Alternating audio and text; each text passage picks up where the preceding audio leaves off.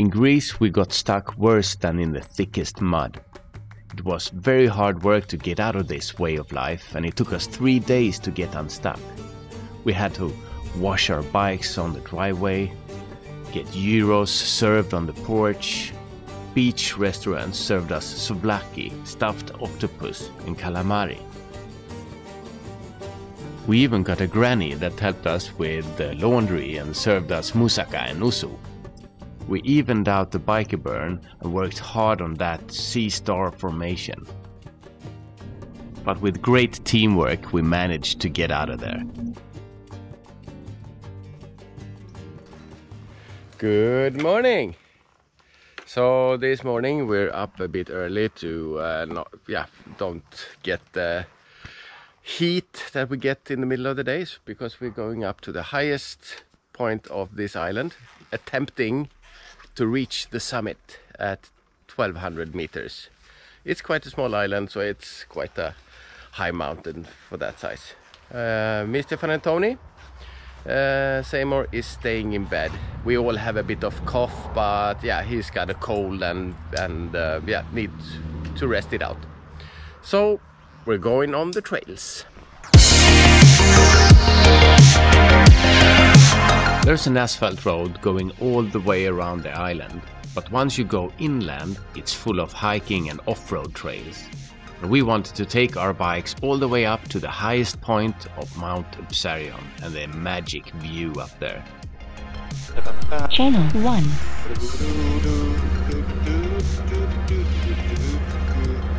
Alrighty. Alrighty then. Då gör vi ett försök på toppen.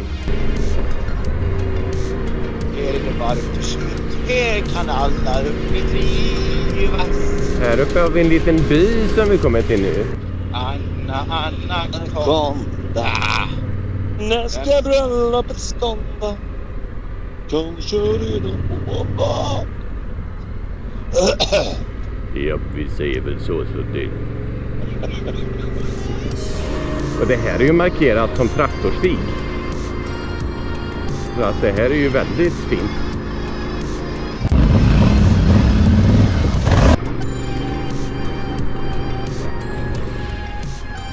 Okej, det blir bara trevligare och trevligare utsikt.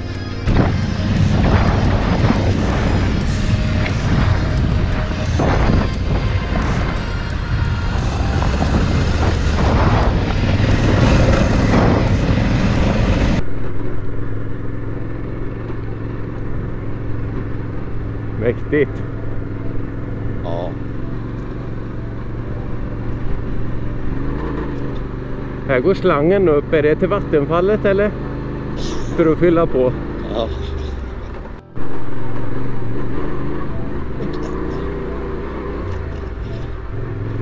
Där, här har vi toppen.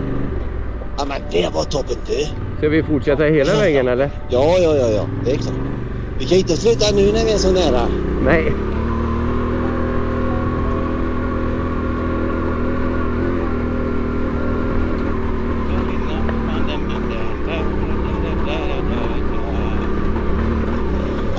Nu skulle jag stängt av skiten. Nu får jag lite problem här. Ska vi fortsätta upp höger där eller? Eller så inte fortsätta upp.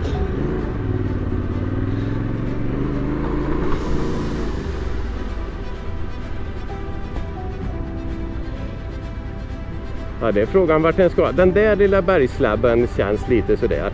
Ja, det är lite mer häftigt. Men det glömmer vi inte. Det här blir ju jättebra. Nej. Men helt okej utsikt. Det är det fint.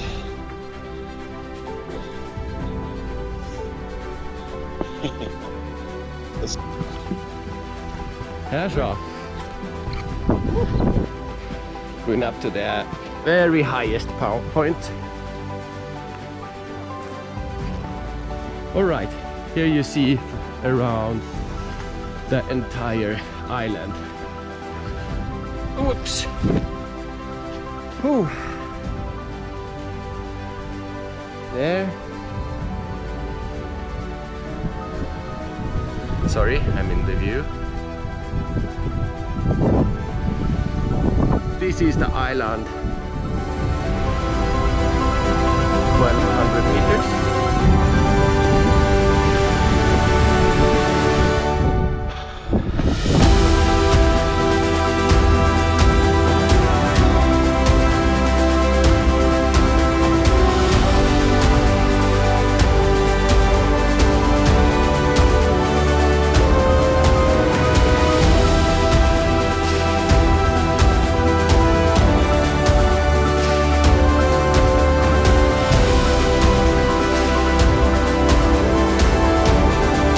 In the box. Pencil. Maybe you can write your A name. guest book. Think so.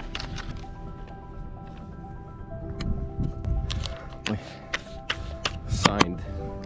Coming down again. Nu står jag här så vänd åt andra hållet. Ja, jajamän. Eller så kan du skjuta på det så tar jag det hållet ändå. Ja. Hör vi? Då rullar vi. Så bara stänga av massa grejer där. Annars är det just att komma ner. Det är nog jävligt. Vad dammigt det var här nu då.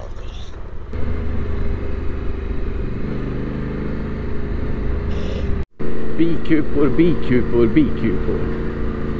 Längs med hela vägen. Ja, jäklar vad många det var. Herregud, det tar inte slut. Nej. Vad blir det på det? Bara sarkar. Ja, det gör det. Ner med visiret.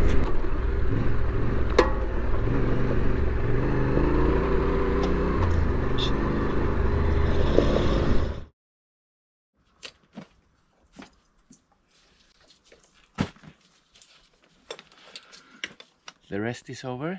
Now we're heading to North Macedonia. So it's going to be great to be on the road again. Hello. Good morning. Good morning. Everybody's ready? Yep. All right. As ready as we can be at least. Hello. Yeah. Kalimera. Kalimera. Okej.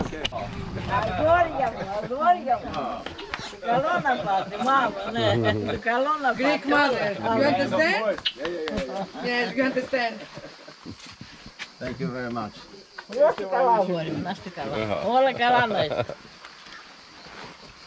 Jag säger nej. Well,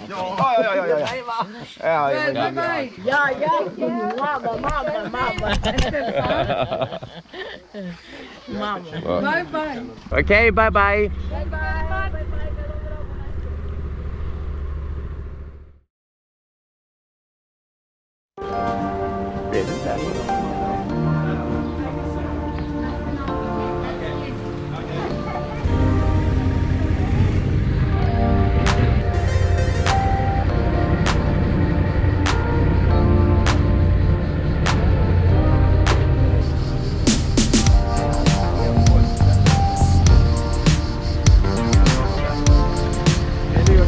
A lot more people today.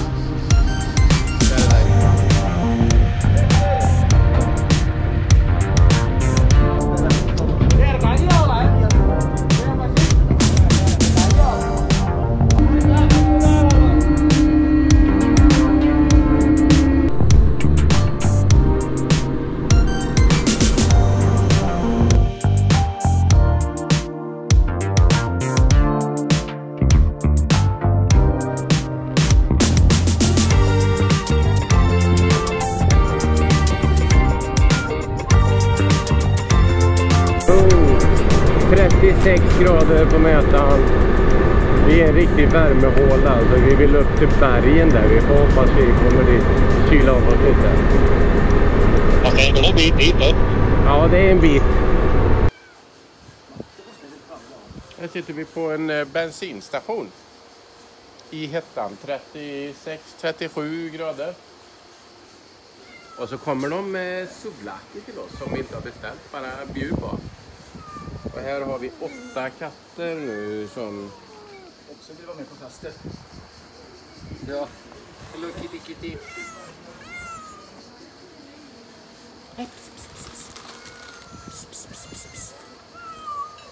Hello kitty kitty.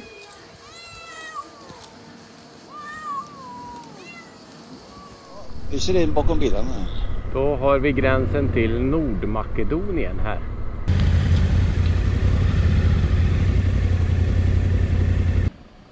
Leaving Greece at the border was not a problem for anyone of us except Stefan. The policeman suddenly closed the window and started conferencing with his colleagues, and they had a problem with this Swedish guy. Nordmakedonien, check, inga problem, visa pass. Stefan tog lite längre tid för att det var någon Interpol eftersökt person som hette Stefan Johansson som dök upp på en bild, så de stod där och pratade om det ett tag. Men sen såg de på bilden att den här eftersökta personen hade hår. Och det har inte jag. Jag har inte haft för jättelänge, så det var inte jag. The typical border crossing, especially going between EU and non-EU, was you had to talk to customs and police on the country that you were leaving, then go a few hundred meters through no man's land, sort of, and then talk to the customs and the police of the country that you're entering. So now we made it into North Macedonia.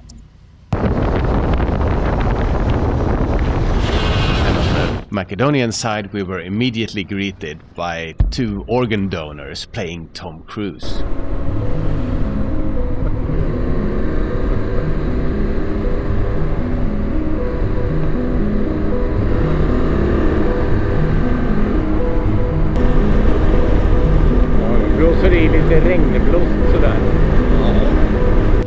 At this point we had our minds set on Albania, so we didn't give North Macedonia a chance really, so we went directly to Lake Ohrid because it's beautiful and it's close to the Albanian border. Det är ett håligt tak. Le Grand Casino, där var det mörkt, ja.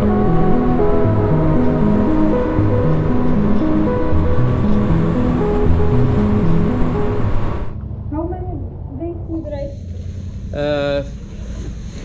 Totally, Sweden, Yes, back to yes, Sweden, totally. 5 weeks. Yeah. Here comes Seymour.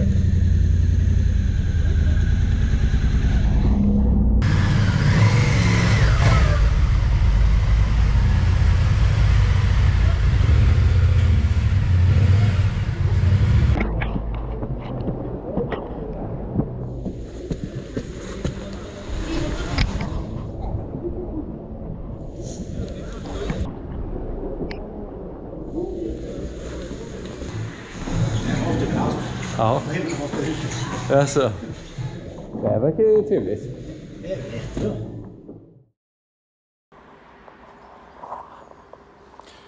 So today we're at Lake Ohrid, hard to see because of all the trees, in Macedonia. We have moved quite fast, and now we're staying one extra night because we're going over to Albania after this. And there's heavy rain weather coming from Albania over here, so we're just waiting for that to pass, because the asphalt here is like soap when it's wet. You can hardly stand on your feet, and yeah, riding is even harder. So staying one extra night, checking the surroundings and wait for the weather to pass. Hopefully it's quite dynamic, so you never know what you're gonna get. Yeah, so that's the plan.